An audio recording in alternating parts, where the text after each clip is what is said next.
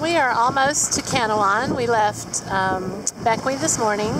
You can see back there is Bequia and St. Vincent is the big one. Yes, you can still see it.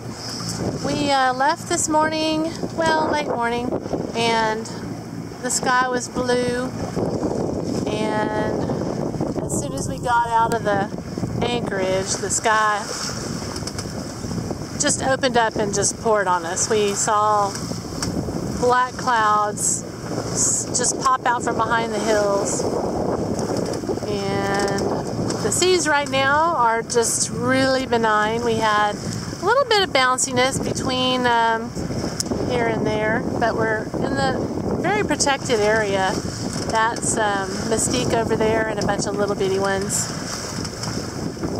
And over here we're approaching Canouan. We have been sailing. That is the engine that you hear, motor sailing. We really had anticipated sailing, but the winds are very light.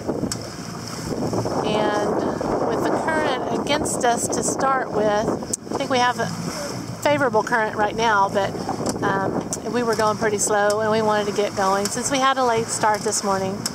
But we started getting ready to put up our little blade, and we started out with a double reef in the main, and very quickly decided the jib would be used, and we shook out the reef in the main.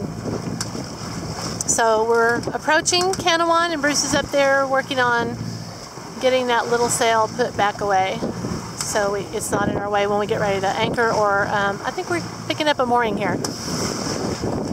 There's our sails. See them? They're up. Jezebel has been just fine. She got up and ate a little while ago. Oh, there's a fisherman out there. But life is good. It's beautiful.